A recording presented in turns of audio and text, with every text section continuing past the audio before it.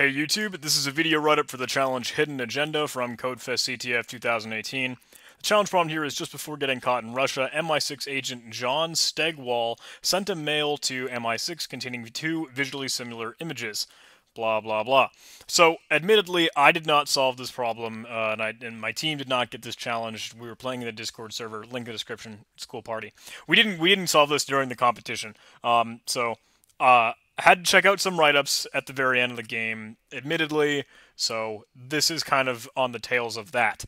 Had I been smarter about actually reading the challenge prompt and kind of piecing together what I have to work with, maybe I would have been able to track this down, but I couldn't get anything with StegSolve, didn't know any other tools, didn't realize that I'm actually going down the Steganography rabbit hole, because I did something else, I did something different. So, we could download these two images. They're given in just a Google Drive folder. I went ahead and downloaded them, and I have them here for us. I want to showcase that these are JPEG images. However, they're very, very large. Like, does it show me the dimensions here? It does, yeah.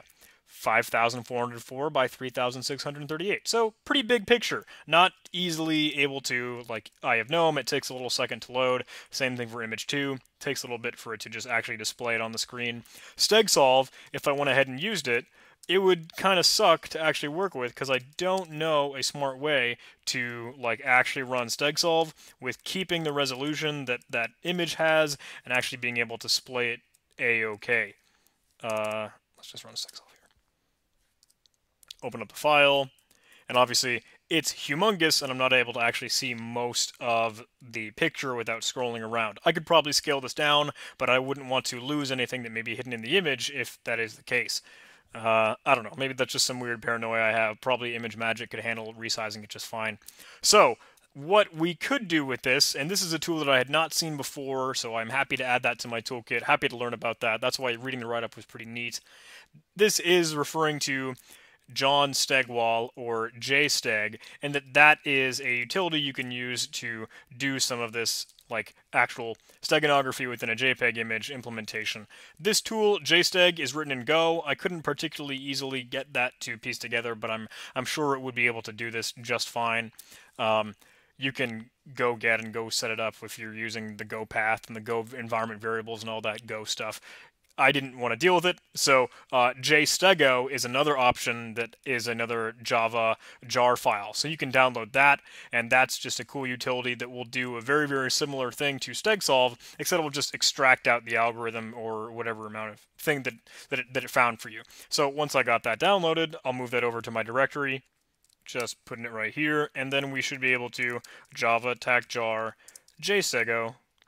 Run that, and we're given this cute little dialog box. We can open up or seek information out of another file, and then we can browse to just the image that we're looking at here. I'll use image 1. If we run seek, it will go ahead and try to do whatever algorithm that it has. Cool little tool. I guess that's pretty neat. It says seek complete algorithm is JSteg. So I'll close out of that, and I'll see if there's anything new in our directory, or did it create any files for us to look at. And it looked like it did. It has flg.exe. I can run file on that, and it's not an executable file, it's actually just an MPEG audio thing. Weird. So, if I wanted to, I could run mplayer on that file, and I don't know if you can hear a little bit of that chirping, some strange noise, so there's got to be something hidden in this too. What I wanted to do was fire up like Sonic Visualizer, which if you don't have installed, you can just sudo apt install Sonic-Visualizer. I'm not going to type all that out.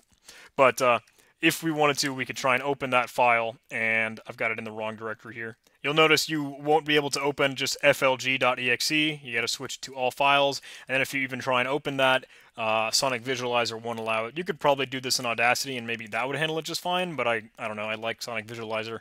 It does the same thing for reading the spectrogram that I want to particularly see. So let's go ahead and copy this file. Just to give it a different file name, we'll give it, or an extension here, we'll give it just like something.mp3, and then we'll get back to Sonic Visualizer, do the same thing, open up in that directory, and we should be able to read something.mp3. So now we could play the file if we wanted to, zoom in a little bit, play with it. I don't know what tongue twister just happened there, but if we wanted to add a layer or add a pane, we could add spectrogram, and That can give us all channels mixed, and you can see right down there is the flag. So that is what we had to do here, just a little bit of steganography in the image, and then kind of the classic, okay, hiding information in the audio file. You can normally recognize that by those strange high-pitched chirps. So that is the flag, CodefestCTF, obscurity greater than security. Interesting challenge here. So if we wanted to, we could submit that flag, write it down, blah, blah, blah. I want to showcase the rabbit hole that I went down because it had some interesting things. And if you hadn't written the code to XOR images before, maybe you might want to do that. So I'll create a script, XOR image.py. I should probably name that XOR images just to be good. And then we'll give it a shebang line, user bin python.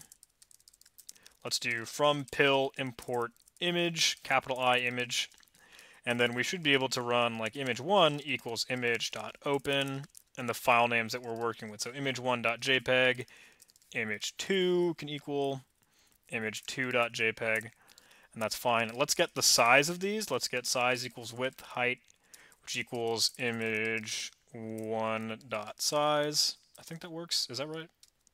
No, it's not a function. It's just data. Okay, cool. So let's say new can equal image.new, and we'll make it RGB mode. So that way, that just defines the mode for the image that we're creating, and it needs to know the size that we're working with, so that works just fine there. Now let's actually load the data out of these individual objects, or these images, so we can work through them. Let's get image1 and image2 based off of these, and let's get data can be the same thing with our new object. Okay, those work just fine. It takes a little bit of time, and it's going to because we are going to loop through a very, very large image, but we can do for x in range of width, and then for y in range of height, so we loop through every single pixel in here, so we can get, if we wanted to, that pixel properties. Let's just actually print out image1 at position x and y. I'll put this in the terminal so I can run it just a little bit, and I can cancel it if I want to, because there's going to be a lot of color values going through there. Now, let's go ahead and get, like, what do I call this? 1 can be this guy, 2 can equal this guy, so we're just getting a shorter variable name, so that way our new color can be 1, 1, XORed with 2. I said 1 when I meant to say 0 in there, and that we are 0 based for the first index, so we just XOR that number, whatever it may be, in the red category of the RGB or red, green, blue pixel values, and we'll do that same thing for the next pixel color value, so green and blue right down here. So now if I wanted to print out new color and the colors are XORed, we can be displaying all these blah blah blah. So there's a lot of black in there, but it looks like there's some other things that aren't in there, so maybe it is trying to hide something in an XOR of these images. Let's go ahead and put them together. We can say data at x and y can equal that new color that we've just got. And then at the very, very end of our script, we can do, let's see, new.show if we wanted to, and then new. Actually, let's save before it at file name new.jpg. So again, this is a complete rabbit hole, not really necessary, but if you wanted to have that code to be able to XOR images, you can. I'll run this, and it will take a bit of time, because again, we are looping through a very, very large image. So I'll pause the video and get back to you. So it finished, and ImageMagick is trying to display this, but it's also way too big for that, so let's just close out of it here. Thankfully, we were able to save the file, so I now have this new.jpg that we can check out with EOG. Takes a little bit of time, but in the very, very center, you'll see a very, very faint QR code. So what I wanted to do next was actually check out this QR code and see what I could do with it. See if I could actually clean it up to a point where I could, like, work with it, for one thing. Well, can I invert these colors? Yeah. Okay, looks like that's not what I wanted to do. But I can probably just extract this. So if you wanted to, you could cut this out. I think the threshold is actually a better option to go through here. All the way at the very, very end, you can get a decent portion of the QR code. saved, and you'll have to like manually clean it up a little bit. And Z-bar image would not be able to handle this, but I think if you tried your phone or whatever QR code scanner that you may have an app for, you should be able to figure it out and eventually get it. I was not able to. I was not lazy enough, or I was too lazy and didn't put in the effort to try and clean up this QR code because it's really messy. I think actually you don't have to go through that XOR. You might be able to just find it in one of the channels of image 1 or image 2. But then once you get that QR code, it will link you to a troll picture. And I'll get that from my original source here. Hidden Agenda, I think it's called after.jpg was the name of it. I'll put it here. And then it's literally a troll face with flag supposedly written in yellow but not actually displayed there. If I tried to run StegSolve on it to like see do we actually have a flag here, it wouldn't give me literally anything. So you can check this out. In all of the other panes, there's really just no data following that flag. There's no text there, so it is a complete troll. It's a complete decoy. But that's a rabbit hole. We did find the solution just by using JSteg. Peculiar thing, but cool. Wanted to show it to you guys. Thanks for watching. Hope you're enjoying these. Quick shout out to the people that support me on Patreon. Thank you guys so much. It's incredible to see this list growing every time. I'm thinking of adding a new tier to Patreon, maybe like $10 or more, in which we could just do like a live stream together if you wanted to get some facecam time and do like an Ask Me Anything that will be on YouTube. If you want to get some like channel time, we could do that. $10 maybe. I don't know. I'm thinking about it. Let me know. Comment section. Whatever. $1 a month on Patreon will give you a special shout out just like this at the end of every video. $5 or more on Patreon will give you early access to everything they release on YouTube. If you did like this video, please do like, comment, and subscribe. Link in the description to join our Discord server. Cool community of CTF players, programmers, and hackers. We're gonna tackle IceCTF, NoxCTF, and all the upcoming Capture the Flag games. So if you want a team, you just want to hang out with cool people, that's the place to do it.